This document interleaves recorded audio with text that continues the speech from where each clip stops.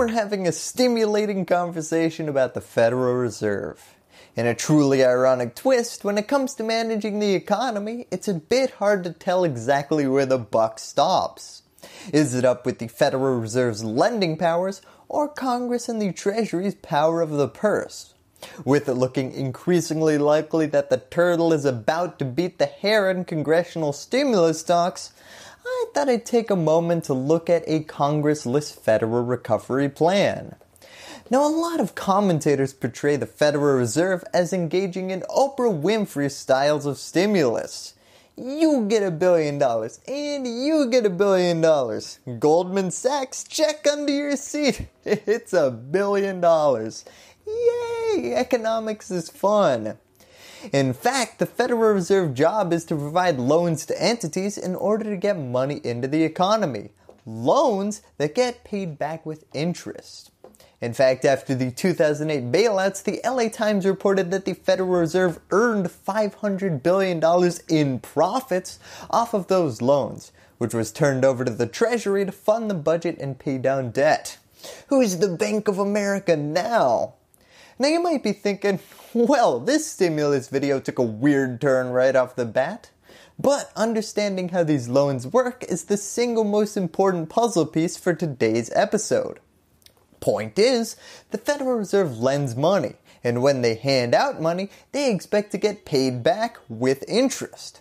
This is important because with the lack of continued congressional aid, the lender of last resort has just turned into the only game in town.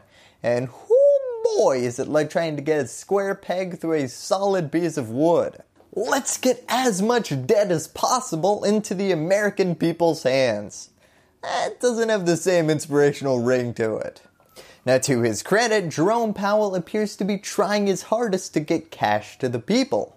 He opened up 2 new lines of credit, a mainstream lending facility and a municipal lending facility. Now, these 2 sets of loans have resulted in, well, the Federal Reserve sitting on hundreds of billions of dollars filed under to be lent. So what's the problem? Well, the mainstream lending program has been flawed from day one. The Federal Reserve doesn't have the time or the personnel to go through tens of thousands of personal and small business loan applications each day. The idea was to give banks loans at lower rates under the understanding that they would conduct the credit checks and loan that money out to people and small businesses. So how did that work? Drum roll please. The Fed's Main Street lending program has the capacity to issue up to $600 billion in loans to mid-sized businesses. But for months, businesses and banks have said that the program's rules are so restrictive that companies desperately in need of a lifeline are being turned away. It's the classic paradox of, if you desperately need cash, you're probably the exact opposite of someone a bank or the Federal Reserve would want to lend money to. Because of that, of the $75 billion that has been set aside to cover any losses from the Main Street program, the program has lent out a total of $3 billion in loans on the balance sheet. The municipal lending program is going just as poorly though.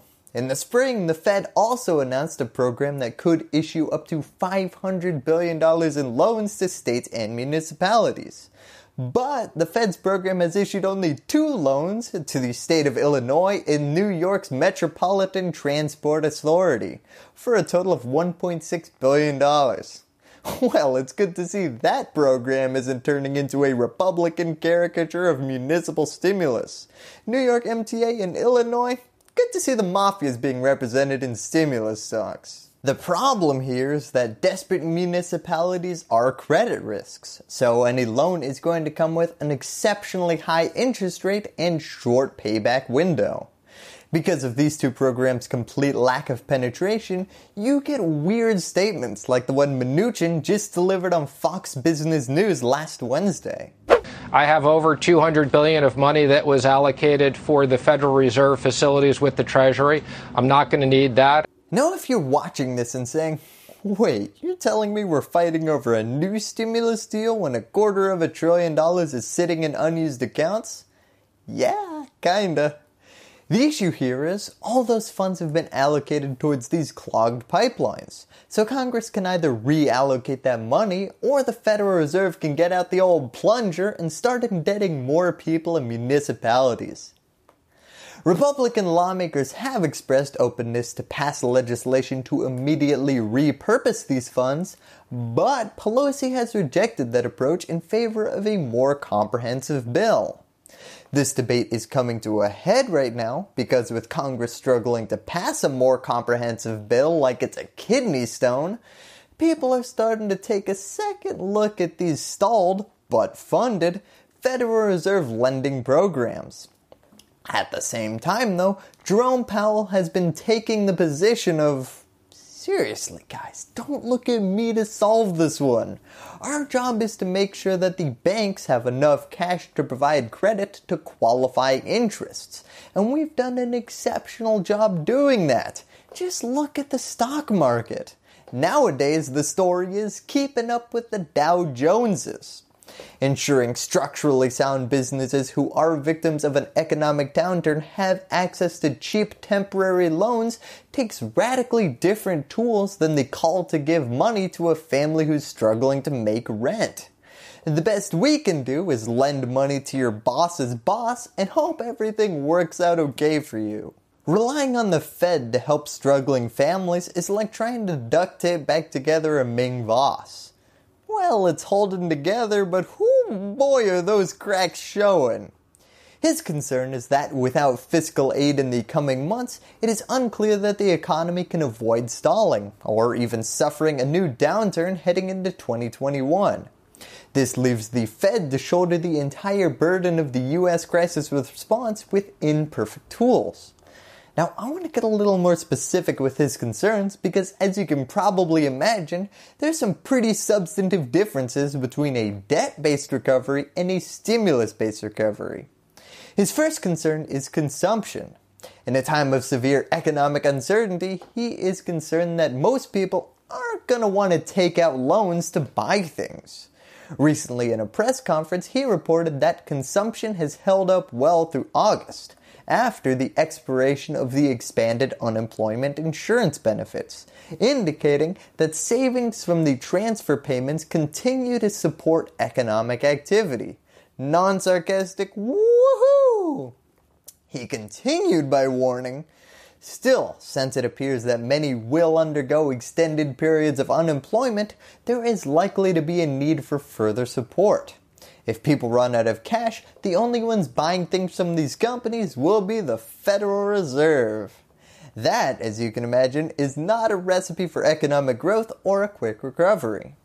His other concern is more humanitarian.